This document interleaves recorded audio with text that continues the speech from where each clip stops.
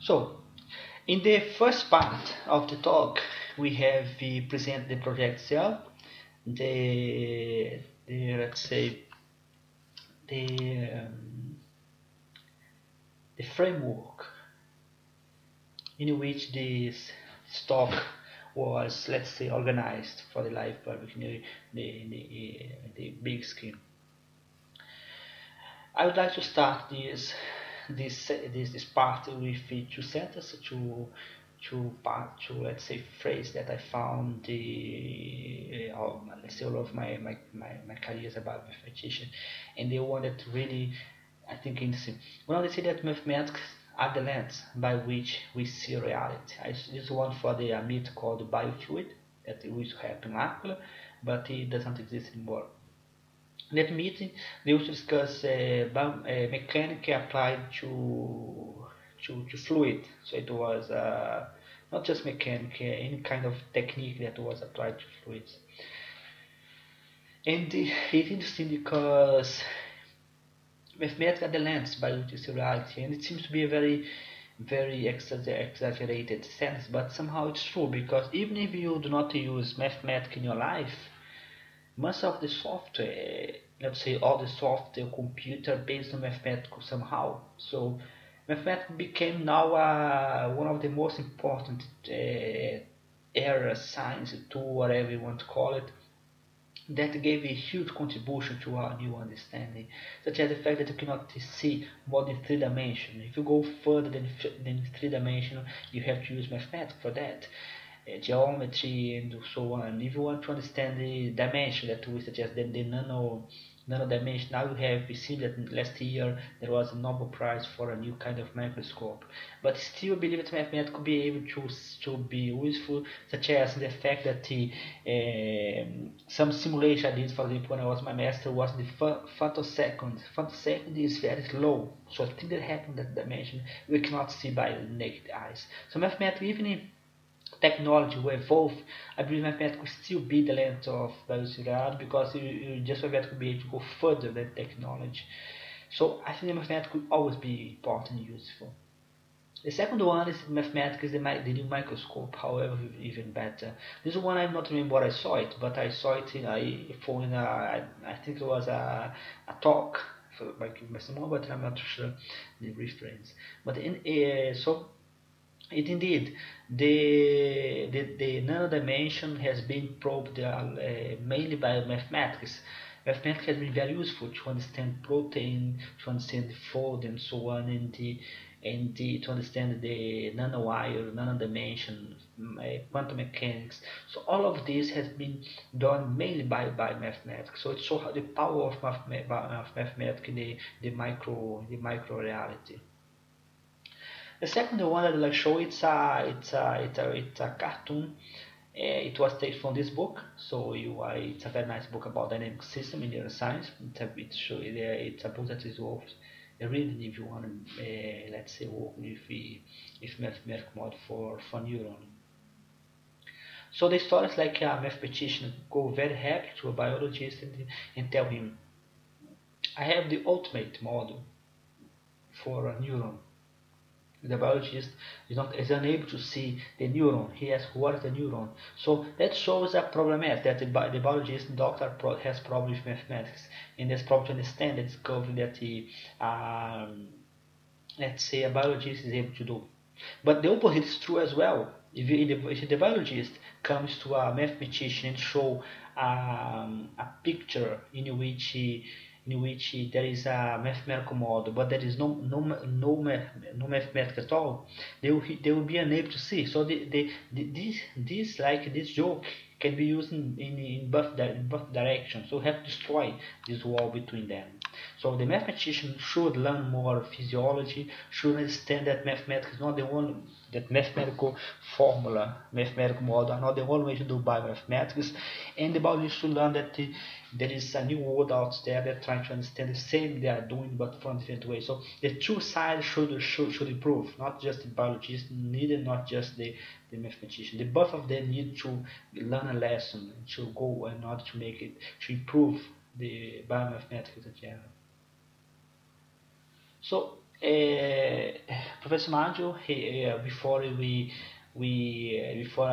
did the talk, like 2 days before we met, I showed my slides, and this part was a little bit more complicated. And then he asked me, please give one definition. This definition here, I'm quite sure that it will not be the ultimate definition, but the best I could come up so far based on my experience in the reading. So biomedical for me is a systematic application. What do you mean by systematic application? Because it has a way of application. It has a systematic approach. There is there's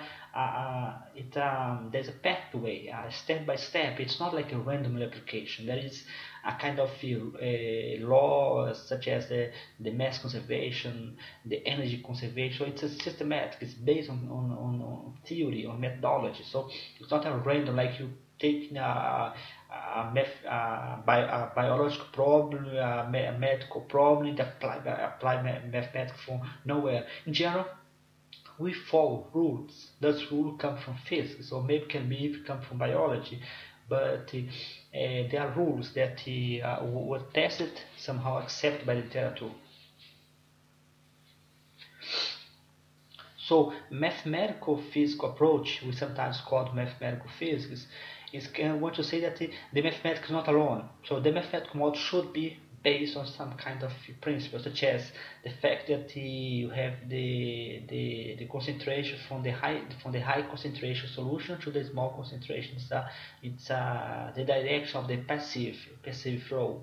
So it's a physical law that is represented by mathematics. So not every mathematical approach has a physical meaning, but most of the physical meaning has a mathematical approach. So that's why you should be careful to use the mathematical physical approach instead of just mathematical, in order to decipher the life science. So every mathematical model has an aim to decipher, to understand something. You do not do mathematics just because you want to have fun. Of course, someone will do that, but in general, we have a reason. So the ultimate goal is also achieve new understanding, such as we understand why a protein is active in a situation, it's not active in the other situation. It happens a lot in the body. Some protein they are active, such as the blood, but they're not active outside of the blood. Or the opposite is true as well. They are active in a specific environment, such as the liver, but not active in the blood.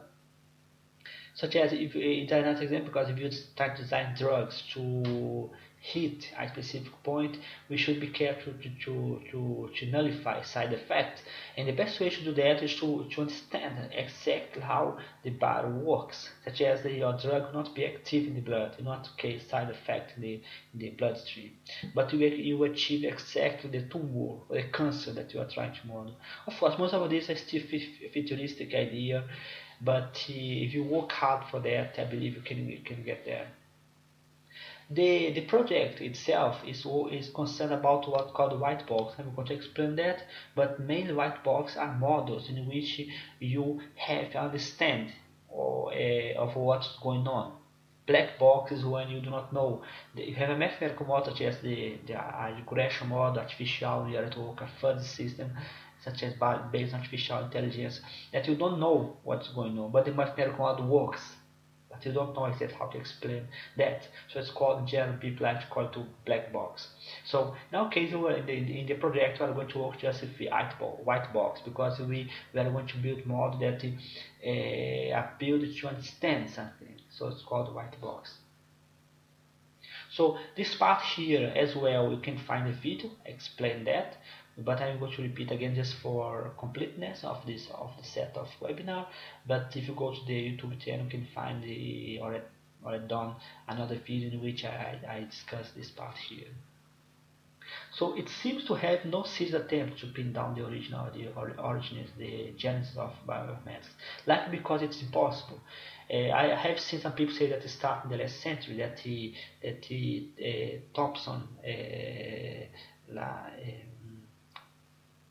Lassie Thompson was the world scientist created by mathematics, but maybe it's true because he wasn't the first one that published a very important book called I think it was the Form and Growth.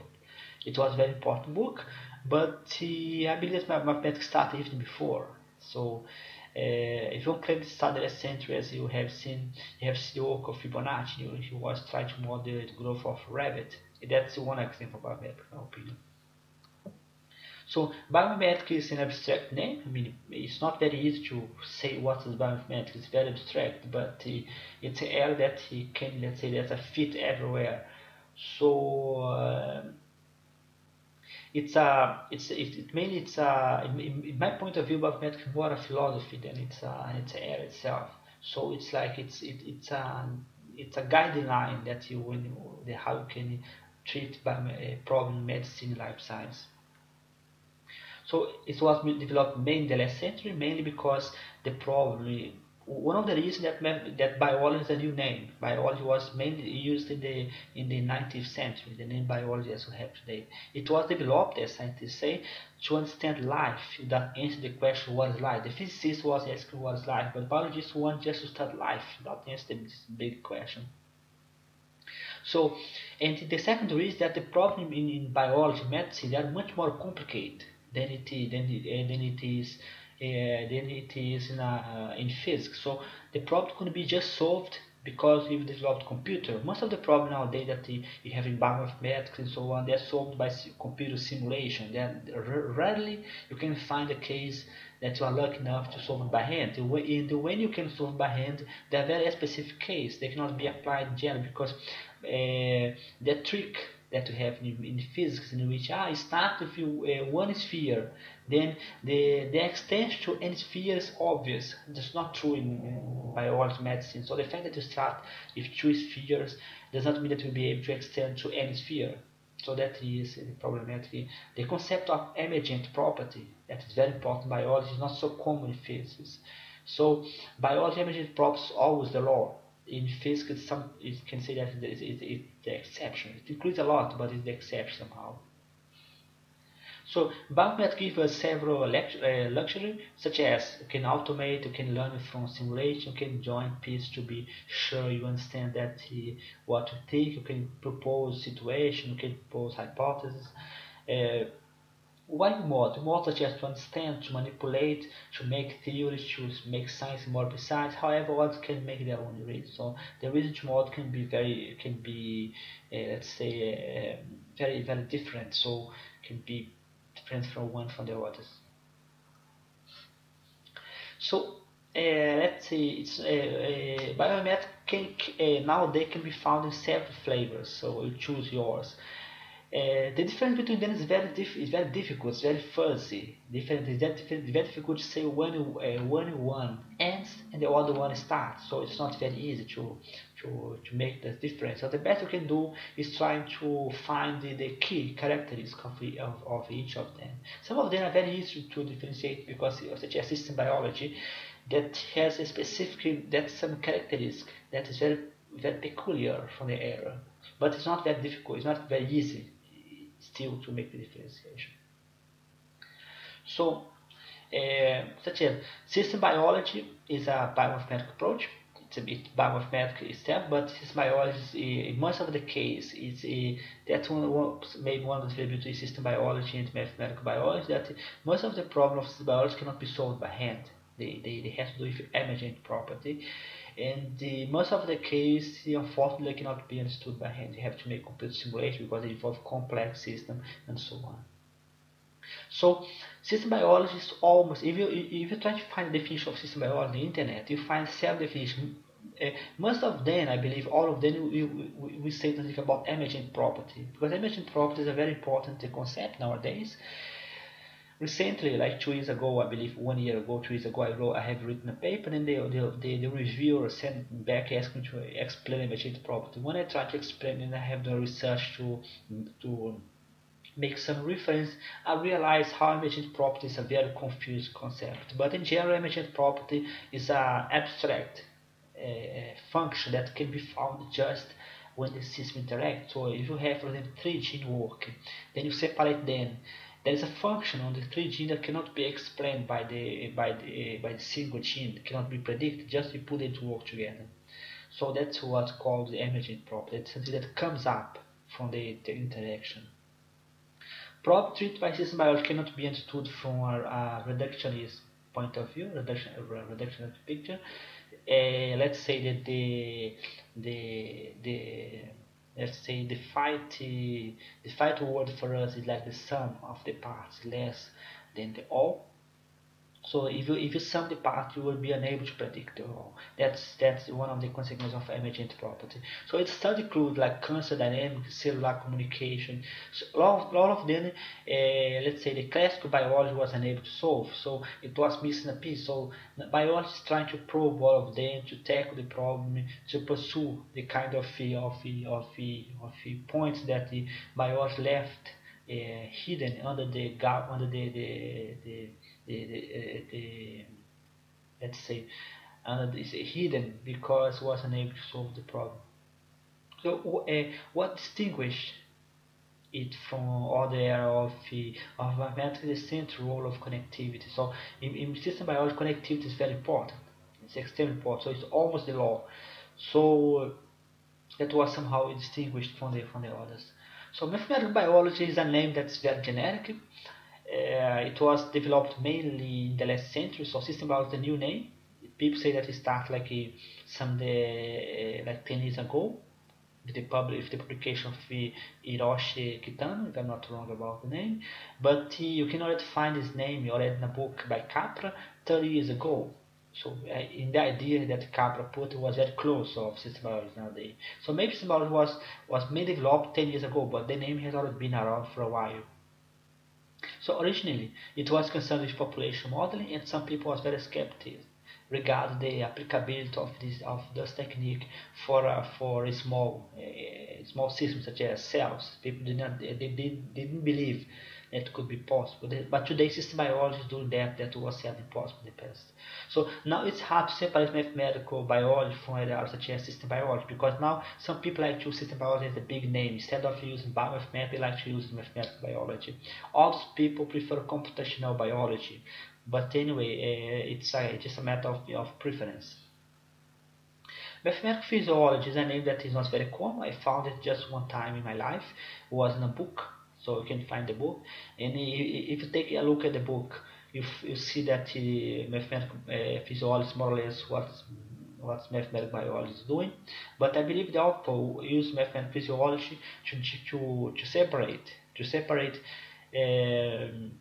Let's say what's physiology from what's anatomy, because mathematical biology, system biology, bioengineering and so on, they treat problems that they not differentiate between physiology and anatomy, but you know that physiology and anatomy are different. So that's, I believe, the reason that the author should have chosen the mathematical physiology, to be sure that the problem that is treated by is comes from physiology are separate from the one that comes from anatomy. So bioengineering is a kind of biomathematics plus physics. It's more physics driven. It's applied to, let's say, problems in general solved by engineering, such as design artificial organs, artificial pancreas. Understand that you require more than just mathematics. Bioengineering is a name that's quite close to biomedical engineering is very close to bioengineering, but in general, the kind of problem that bioengineering is handling is more industrial. In general, bioengineering is more academic, and biomedical engineering is more industrial. Examples like there are a lot rehabilitation, software, the hardware, and so on. Biophysics is the biomathematics system in physics, so it tends to be more biophysics tend to be more done by physicists or biologists that works with physics. So it tends to be more physics driven. So that the thing is very sad. It's very difficult to differentiate. So that's why I like to call it biomathematics as a term to avoid the problem. But anyway, some people may want to differentiate. So you say that biophysics will be more physical driven, to be more concerned about the laws of physics. So evolutionary computing in general is called also natural computing. In general, it's not classified as biomathematics, but if you do the math, if you see what they're doing, it's biomathematics. So synthetic biology has been called the granddaughter. I saw it recently last year in a meeting in Portugal, and I like that. It's like if you try to find the definition, because in the past I had a problem to differentiate between synthetic biology and system biology. And by this definition given by author that gave a talk in Portugal in a conference that I participated about artificial intelligence medicine, and that is true. By doing the math, what I saw before and what he said makes sense. It is a very nice point of view. So synthetic biology is concerned about to do what system biology is not doing. It's more theoretical. Synthetic biology is more practical. So that kind of two sides of the coin. Bioinformatics is a very big name that in general people even like to use bioinformatics instead of biomathematics, but bioinformatics tends to be more computer science driven. So you see that the difference are very difficult to pin down. Theoretical biology is a name that I have if you do a research about books. Most of the book that use the title theoretical biology comes from the last century, from the end of the last century. The publication that was, so it means that I believe that biology was used mainly to at that time to make differentiation between mathematicians and the biologists. But nowadays I believe as let's say step by step, the mathematicians are meet the biologists are meet the mathematician. I think this kind of theoretical biology is disappearing, but I think it's a good name because it can make you to if you want to make biology close in medicine close to physics, this theoretical biology can be used alongside theoretical physics, and that can be very nice. I believe to give the not to give. I think that's a wonderful name that's supposed to be used more. It's better even than biomedical, in my opinion. Dry biology is a kind of a name that if, people like to use it to differentiate from the wet biology. Dry biology is any approach that it does not use classical biology. People like to call it dry biology instead to make an opposition to wet biology. In silico is a big name that is used in general for any simulator use computer. So it's a kind of comparison between in vivo and in vitro. So on this part, I'd like you to make a thought experiment. So let's suppose that I invite you for a trip. You will go for a trip, then you accept. Then I show you my car. You see that by looking at this car, you know that the probability is very low. The odds that we are going to be able to go until the end of the trip is very low. But if I show you my car is one, the probability, the odds that you are going to arrive to the end of the trip are very high. So see that in this case of situation, we're able to judge the successfulness of a journal by the car, how the car gives the confidence that you will be able to arrive to the end of the trip. But unfortunately, in mathematics, it's not always possible, especially in biology. When you're in biomathematics, there's no way to know for sure that a mathematical model will work.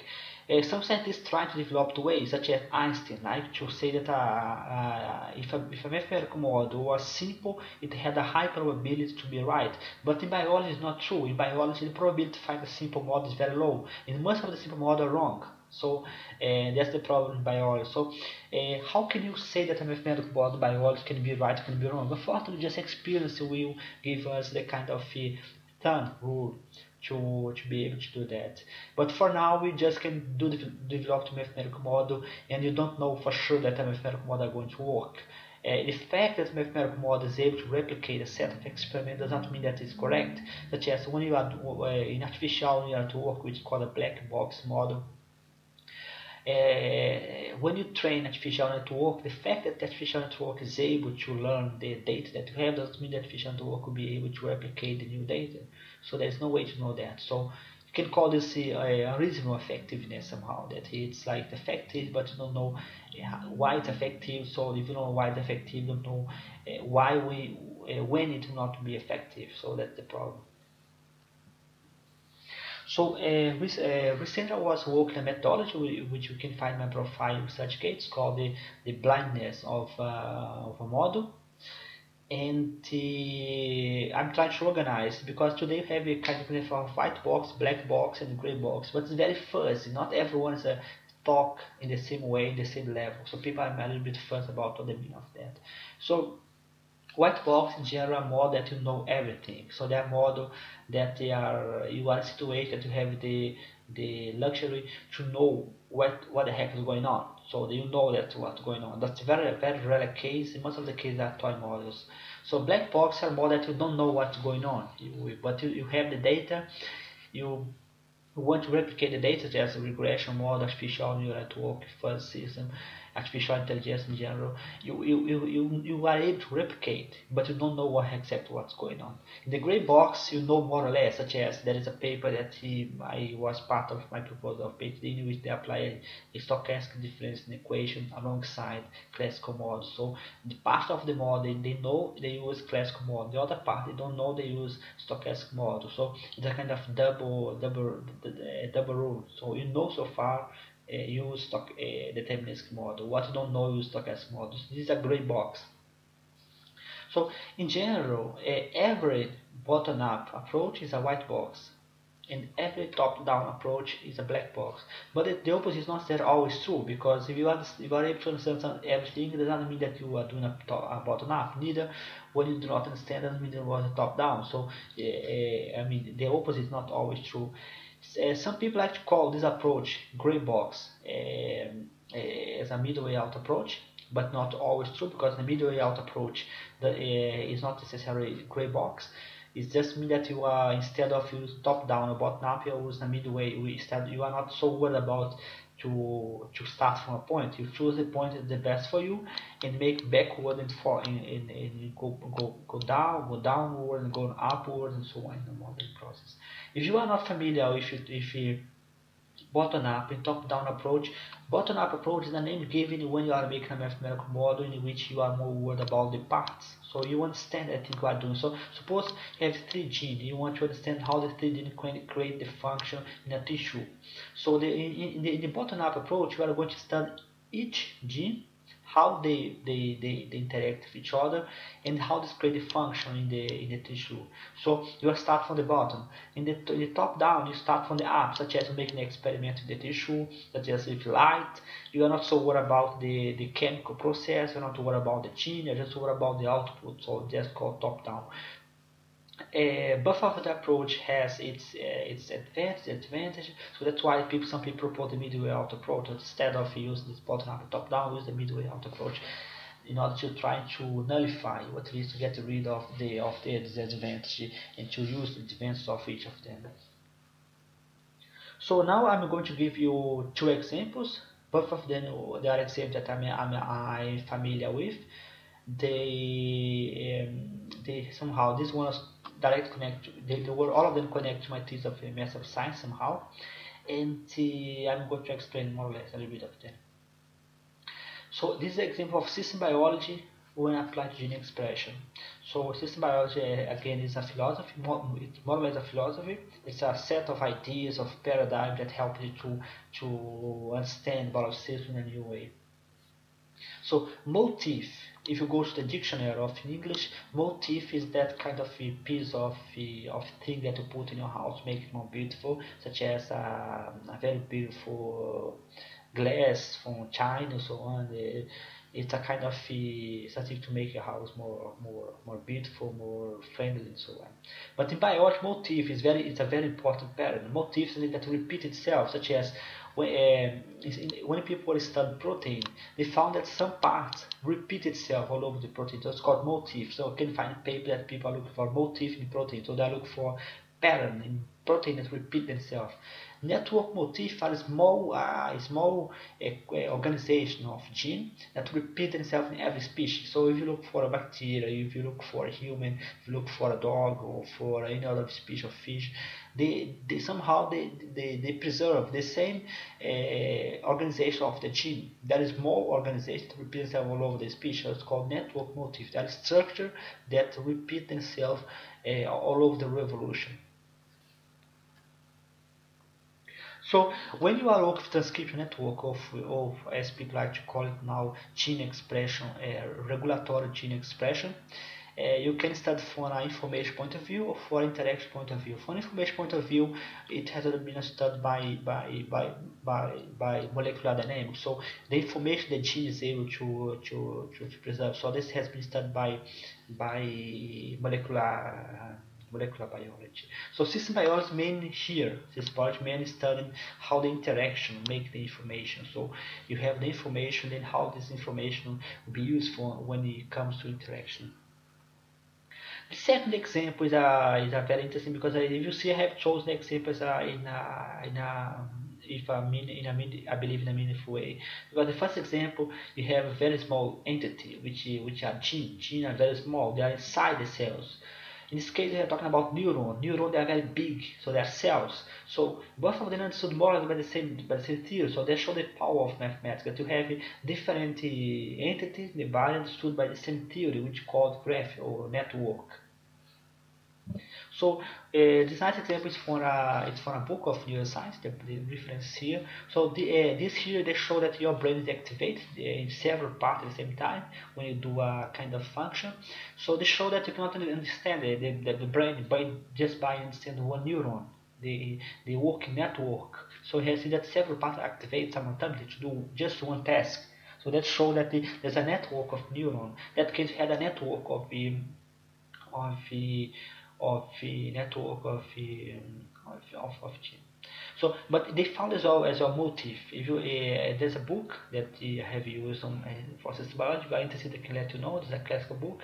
There's the last chapters of the book. They treat neuron. So they show that motif as well in neurons. So this motif is not peculiar in gene. It also happen in the neuron. So, thanks a lot for your attention. We arrived to the end. I hope that the talk was very useful. I'm very sorry for my only academic limitation, but I do my best to learn, to do everything. If you have comment, you can send me. I'll be extremely glad to answer your question. And so in this talk, we have discussed a project which is called the Caption Biomathematics, which the final aim of this course is to create a prototype for a course in biomathematics, and let's say the hidden aim is that biomathematics can be discussed by everyone, that a biologist that have no work in biomathematics is able to criticize a paper without being afraid of the math, and that maybe a mathematician that wants to learn to go to biomathematics is able to do it in the right way. So it's an ambitious process. The first step is a prototype that we are going to test. Then if it works, you go to a bigger maybe lecture and so on. So then you have shown two examples that to prove that mathematics is very important. One is a small scale, which are gene. Let's say the smallest scale when it comes to living system. Then we have another one that is not the highest, but is higher than gene, which are neural networks, which are communication between cells. The other one is communication between gene. In the midway, you have communication between protein as well. You have the network of protein and so on. And they have communication between cells, which the artificial network is one example. But you can even have more. For example, we have some research show communication between organ, communication between the brain and the cell. So there is a huge networks everywhere. If you have seen that movie called The Island, The Island shows one nice example in fiction, of course. It shows that the scientists were unable to produce artificial organ. That's why they have to do clone. They say that the organ were not able to function properly if they were not done inside the human.